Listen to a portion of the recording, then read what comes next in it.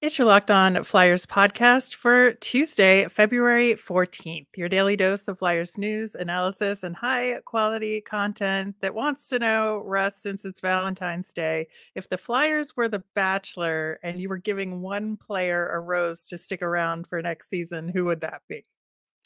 I would give a rose to Noah Cates.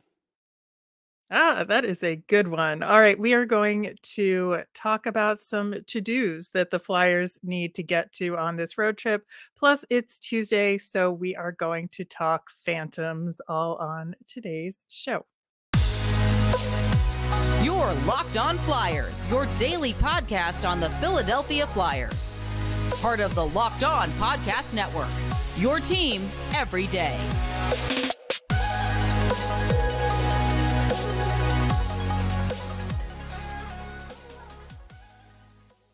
Hey there, I am Rachel Donner. You can find me on Twitter at rmiriam. I'm here as always with Russ Cohen, who is on Twitter at Sportsology. Thanks for making us your first listen every day. You can follow the show on Twitter and Instagram at Locked On Flyers. That is where we post about our latest episode and Flyers news. You can also email the show at lockedonflyers@gmail.com. We've got a mailbag coming up on tomorrow's show, so get those questions in. Locked On Flyers is free and available on Apple Podcasts, Spotify, wherever you listen to podcasts. So subscribe. You'll get all of our episodes here on the Locked On Podcast Network. Plus, we're over on YouTube, so subscribe there as well.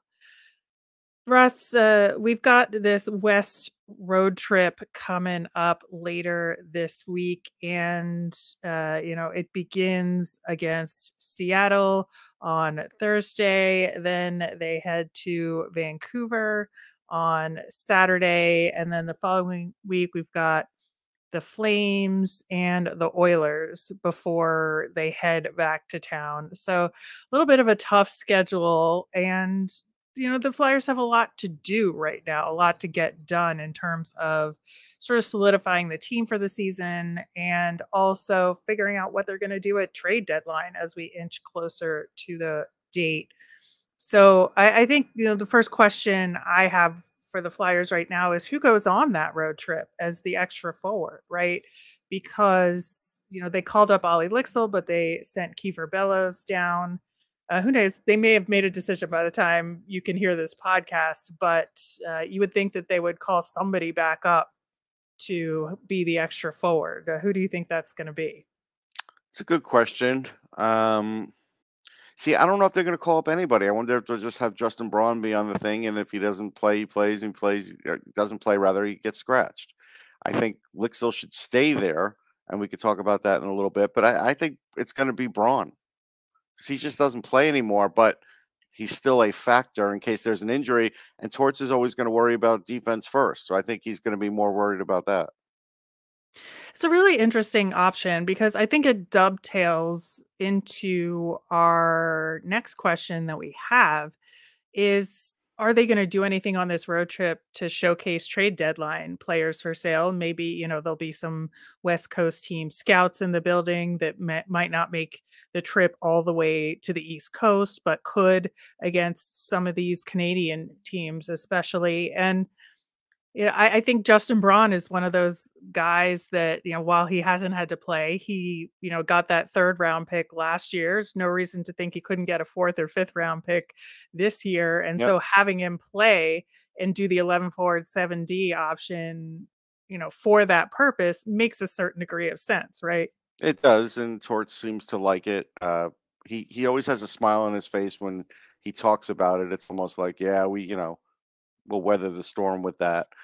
And I just feel like, yeah, they could showcase him, and it would be a good thing to do. I know it's an odd thing to do, but it wouldn't shock me.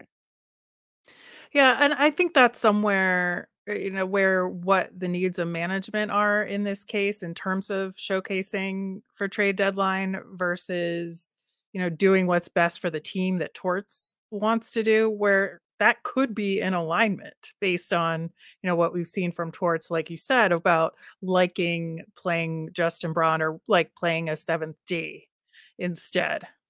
Again, it's not something you want to do all the time, but they're in a weird spot here where they're not going to make the playoffs.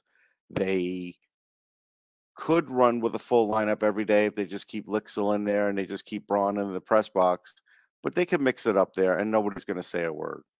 Yeah, I mean, it could go either way. I would not be surprised if they brought Bellows back up to just sit in the press box, either or somebody else for that matter. But I do think that it is important to showcase, some guys, JVR especially. I would expect him to get as much power play playing time as they can possibly give Oh him yeah, yeah. in this next stretch. Yeah, there's no question about that. I mean, he's not having the greatest year. He's really not. But, somebody will take him. I question whether even with retention, if you're gonna get a second, you might, but it might end up being a third. Yeah, that would be tough for me if it was just a third rounder in return. I think a second is reasonable, but I try really hard not to overvalue players and try to be, level-headed about what potential return could be. I'm in no way, shape, or form expecting a first rounder in return, but No, no. right. So, but I do think a second rounder is pretty reasonable, especially if it's from a top team where that second round pick is going to be near the bottom of the second round. I Sure. think, I think that value is about right. But the thing is, don't be shocked, Rachel, if it's a second rounder in like 2024. That actually wouldn't surprise me at all, but the Flyers don't have one there either, I don't think. So there's a lot of second rounders that the Flyers are missing. But besides that, is there anyone else in particular that you think could be showcased on this road trip? Uh, one of the defensemen, whether it's Provorov or Sanheim, certainly, maybe they could give Sanheim a little different role and see if he looks a little better. He'll probably try and play great against Edmonton, and maybe, Edmonton gives him a second look that way. That's something because Edmonton's shopping for other defensemen, but if they fail on those, maybe they would look at Sanheim. So I just think the Flyers are going to have to do something like that. Maybe same with Ristolainen. I mean, tell them to get a little more offensive. It's not like you have to make major changes to the team to kind of really work both ends. But again, there's a coach there that I'm not sure will even entertain any of that.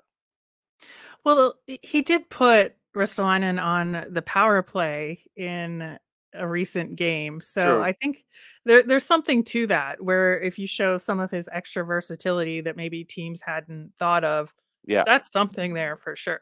Oh yeah. I mean, we know it's something there. It would be good to do it again though. Yeah. Speaking of the power play, I think, one of the things we talked about in our recap of the weekend games yesterday was the second power play unit and that they showed some creativity and some sharpness that maybe wasn't there with the top unit and they were successful, got a goal. That unit was Morgan Frost, Noah Cates, Joel Farabee, Cam York, and Owen Tippett. And I think that, you know, that is a pretty solid second unit. I would maybe give him some more time and or maybe instead of Joel Farabee, throw Travis Konechny in there instead and see how that would go and put Yeah, Farabee on the other unit. I'm for that because right now, I mean, and I'm not trying to say this just for like a hot take. It's really the worst power play I've seen since I've covered the Flyers. Like, and it's a long time. So I don't recall one being this bad. So I think any and all changes have to be looked at. And I think what you're saying is actually reasonable because then you don't really have to shake it up too much. You're just, Mm-mm. swapping them out. And yeah, why not? Well, what's it going to hurt? Yeah, I don't think it would hurt at all. And I think that anything that can get that power play moving is a Yeah. Oh, good yeah. thing at Yeah, this it is a point. good thing. Yeah. I agree. I mean, you got to do something. All right, and then lastly, we did mention Olle Lycksell and, the fact that Torts to some degree gave him a shot in that game against the Kraken, but moved him down later in the game. He really, I think, needs to get some extra time and to stay up there, just let him complete a game at least without moving him down. Yeah, I mean, we're just asking for the bare minimum here, folks. I mean, it's just, I would like to see him on this trip on the power play. I'd like to see him play full second line time for a couple of games in a row. Uh, I'm asking for a lot more than I think is going to happen, but I think he's earned that for what he did in Lehigh, and he's a fairly young guy. Like, you don't know what he might be, and I think that's really being overlooked, by this coach for what he's trying to do with the team. I just don't think he has a real opinion on this guy, and I don't think, you know, he's going to really move heaven and earth to try and help him. So it's kind of like, it's really all on him, and it's not the easiest thing. He's only 23. It's not like he's a seasoned veteran.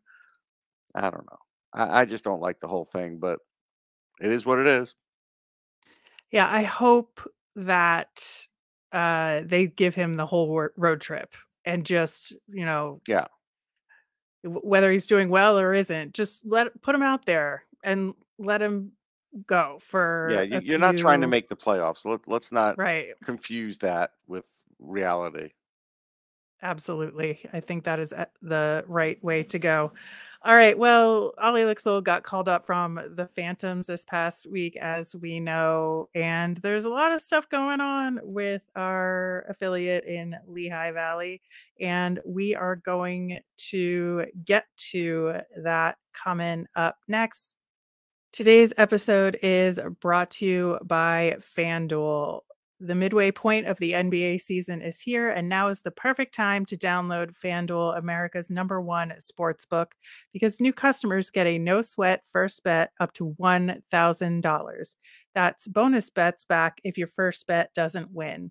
Just download the FanDuel Sportsbook app. It's safe, secure, and super easy to use. Then you can bet on everything from the money line to point scores and threes drained. I am actually curious to see how the WNBA season coming up gets accounted for on FanDuel with the two super teams in New York and Las Vegas. That should be an interesting season ahead. Plus, FanDuel even lets you combine your bets for a chance at bigger payouts with a same game parlay. So don't miss the chance to get your no sweat first bet up to $1,000 in bonus bets when you go to fanduel.com/locked on. That's fanduel.com/locked on to learn more.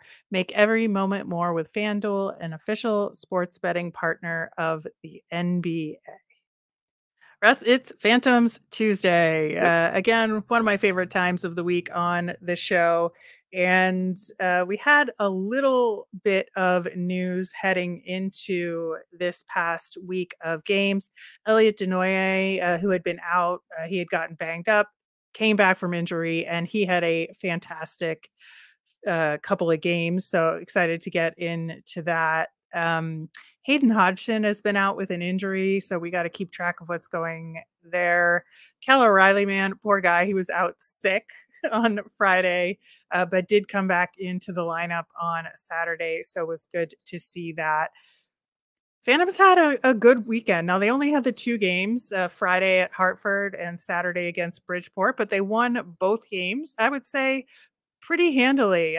They won at Hartford 5-2, and they got a shutout against Bridgeport. And that was exactly what we said they needed to do, that these Yes. were two games where points were very easily there for the taking, and they Yep. did it. Yep, no question. I mean, they took care of business. They're on a good run right this moment, and I'm happy to see them do that because, with the schedule like that, yeah, those are the kinds of teams that they have to beat. I'm looking at Elliot Desnoyers on Instat because I can get actual great real stats here, and there's some things that are still kind of askew with him. For instance, time on the ice is down, power play time is down, shorthanded time is down, shots are down, puck battles down, puck battles one down, hits are down. A lot of stuff is down, and some of that has to do with the ice time. And you do kind of wonder, like, what is the plan with Elliot Desnoyers? I mean, like, he has a lot of talent, but if you ask me, it's because of the other parts of his game that aren't complete. So I think he's, Right. but again, you're down in Lehigh, like, you're not going to be able to get him to be a perfect defender away from the puck. but you can get him to score more. And if you play him more, he's going to score more. Yeah, and he does have a certain degree of physicality to Yeah. him. Like, hmm he'll throw hits. Like, hmm he's not afraid of it. So putting him in those situations, I think is not, out of the realm of possibility. That's for sure. Despite his size, he did have 3 goals in the last 2 games hmm from this week. He's now tied with Tyson Foerster for the team lead in goals, which getting fewer minutes, especially as of late, that's a really good accomplishment for Yes. Desnoyers. But I do think you're right that there is something still missing, and that's why he's in Lehigh Valley now. And I don't think anybody would argue that that's the right place for him. Yeah. And I think there's still plenty of the rest of this season to go, like enough time for him to improve some of those things that he's been lacking on. So, one of the other things that we wanted to check in on, because we talked about him last week, was Zayde Wisdom, that we were really worried about him and his development. And was he getting appropriate ice time? And, were they really working on his development? And of course, like the day or a couple days after we talk about that, he gets back in the lineup and he scores a goal. Now, hmm 1 goal isn't everything, that's for sure. He was still on the 4th line in that game and the game on Saturday, but he did get in both those games, which was very, very good. Partially, I think, because Olle Lycksell got the call up, so he didn't play on Saturday. But at the same time, Cal O'Reilly also checked back into the lineup, and they made some other small changes. And so the fact that Zayde Wisdom stayed in the lineup, I think, was a good sign. I thought he did have a good game overall on Friday. I think he's really trying to find his place on there. And I think it's helpful right now that he is playing on a line with Jordy Bellerive, who has been playing really well as of late. And the two of them have been combining on some really good attempts over the last week or so. So again, not there yet. I think there's still some things missing, but I think at least for now, it seems like they're going to give him at least starts to be able to get there. Yeah, I mean, I'd still like to see him with a little more higher end player, but I get it. At Yeah. least it's something, and hopefully he's not out there always with the third pairing because again, they have trouble moving the puck. But yeah, like we chronicled last week, I really think he's playing right. I just think it's just not enough opportunity, so the games are good for him. And honestly, there's no reason to take him out. Like again, if there's just AHL regulars that aren't getting time, then just keep swapping those guys in and out. Like don't swap out the guys that you have a future with. I mean that's Yeah. the way I would handle it, but I don't think it's going that way. Yeah. One of the other things that's absolutely worth mentioning is Sam Urson got his first shutout at the AHL level. He had an NHL shutout with the Flyers, but this one was an interesting game against Bridgeport because Bridgeport only had 15 shots on goal Yeah, it's not overall much. for the whole game. It's not much, but he still had to make some key saves. And, as we say very often, sometimes it's harder when you're cold and not getting a ton of shots on net to make those big stops. And he did. There were also a lot of block shots in that game. I think Adam Karashik blocked like 4 alone, like him alone. But at the same time, the fact that the Phantoms not only held Bridgeport to 15 actual shots on goal overall, but that um, they managed to make a really complete game of it with scoring 3 goals of their own. That it wasn't just like a 1-0 shutout. It was a solid game offensively and defensively. Yeah, I mean Bridgeport's a little bit of a disaster, but still, it's good Game's a for game, man. game's a game. It's good for Urson for sure. Yeah. And uh, look, right now he's the goalie in favor. Sandstrom's up there right now, but that's just temporary. And Urson's the guy the coach likes, and that's the dichotomy here. So, but again, because of waivers and other things, it may stay like this for a little while because otherwise they have to make another move that they probably don't want to do. And so I don't know. I don't know where it all ends, but right now it's good for Urson, and if he wins, it's good for the Phantoms. Yes. Well, we have some more to talk about with the Phantoms, including some other players and special teams and time in the penalty box, all that kind of stuff that we talked about last week that we wanted to follow up on. And we will do that coming up next. Today's episode is sponsored by Athletic Greens. I started using Athletic Greens because I wanted better gut health, more energy, optimized immune system, and hated taking pills and vitamins. And I wanted a supplement that actually tastes great. With one delicious scoop of Athletic Greens, you're absorbing 75 high-quality vitamins, minerals, whole food source superfoods, probiotics, and adaptogens to help you start your day right. This special blend of ingredients supports your gut health, your nervous system, your immune system, your energy, recovery, and focus. It costs less than $3 a day, and you're investing in your health, and it's cheaper than your cold brew habit. It's lifestyle friendly whether you eat keto, paleo, vegan, dairy-free, or gluten-free. Athletic Greens contains less than a gram of sugar, no GMOs, no nasty chemicals or artificial anything, while still tasting good. Right now, it's time to reclaim your health and arm your immune system with convenient daily nutrition. It's just one scoop and cup of water every day. That's it. No need for a million different pills and supplements to look out for your health. To make it easy. Athletic Greens is going to give you a free 1 year supply of immune supporting vitamin D and 5 free travel packs with your first purchase. All you have to do is visit athleticgreens.com/NHL network. Again, that's athleticgreens.com/NHL network to take ownership over your health and pick up the ultimate daily nutritional insurance. All right, Russ. So digging into the Phantoms and special teams, one of the things that we talked about last week was they're having a real issue staying out of the penalty box, and that costing them a lot, and especially with their penalty kill being the second worst in the AHL overall. That was a huge issue, and they did okay. I mean, they were 0 for 1 on the PK on Friday, um, but they only took 1 penalty. So hmm it's like, there's good and bad in that, right? Yeah, I mean, there is good and bad in that, but the fact that they only took one penalty is good. I always like to see discipline. Discipline's a big thing. It can get you a long way in any league, but it really does help you win games because no matter what level you're at, the more you put them in the box, the worse it's going to be for you. Yeah. Saturday, different story. Although you could chalk up more than half of the penalty minutes in that game to Kevin Connaughton because he got into a fight, and then took like a separate penalty on his own later in the game. But the PK was 2 for 2. So, despite there being a lot more penalties than that, a lot of them were concurrent. So there weren't power plays that came out of it for either team. But the penalty kill was 2 for 2 on that day. So I think we'll take it and Small see if we miracles. can see if we can get out of the basement on that stat. The power play though still second in the AHL overall. They were 1 for 3 on Friday and 1 for 2 on Saturday, so didn't get like a huge amount of chances, but they were able to capitalize at least once in both games, so that's good. Yeah, just imagine if the big club could do that with this. Yeah.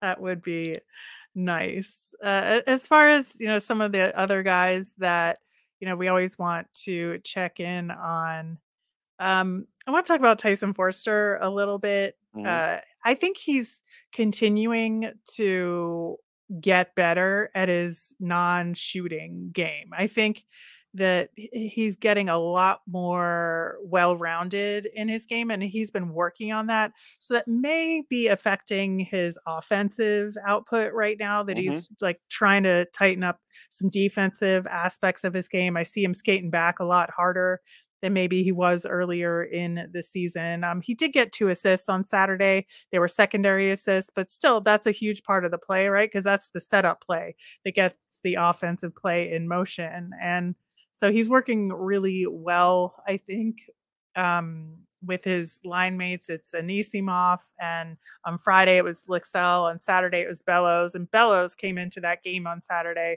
really hot, wanting to prove himself. So that line actually looked real good overall on Saturday, because I think partially because, again, because of Bellows, and Anisimov has been wanting to, get back on the scoreboard for sure. And, he had a power play goal in that game on Saturday. So I think there was a lot of extra motivation on that line. Yeah, no doubt. Again, we have to remember he's still just 21 and really has played just slightly more than one AHL season in games, total of games. So it's good that they're giving him these games and not rushing him up. I think they might give him a look see later in the season, but he's definitely improving. He's proving at a decent rate. It's not at a rapid rate, Right. but sometimes with a big guy, that's what happens. So you have to just let it go at let him go at his pace. He'll get 20 something goals this year. You would like to see him to be able to get maybe close to 30 in the AHL, and that might be a reason that he doesn't make the team next year because you really want him to maybe turn into like a second line scorer. You don't want him to be another third liner if you could help it. Yeah. I do think they're gonna call him up after the trade deadline. He Yeah, just I think it's too much, like, candy for the yeah. Flyers to not do that. Whether we would want them to or not, I just don't see an I eventuality, mean, I can't where argue with you. You're you probably know? right, based on the logic, which isn't much logic, but it's logic. I'm with you, but the thing is, like down the road, you hope that this guy could score 20 a year in the NHL. That's what the hope is. And right now, we pretty sure he can't. But again, if you could score 30 in the AHL, you could score 20 in the NHL. Like that's more of what I'm looking at. So let's see, because right now, this moment, Denoyer is scoring at the same rate, and they're both the same age. So Yeah. to me, he's got to still separate himself a little from the pack. Yeah, I agree, but I just kinda see it happening based on Yeah. past experience with this Oh yeah. team.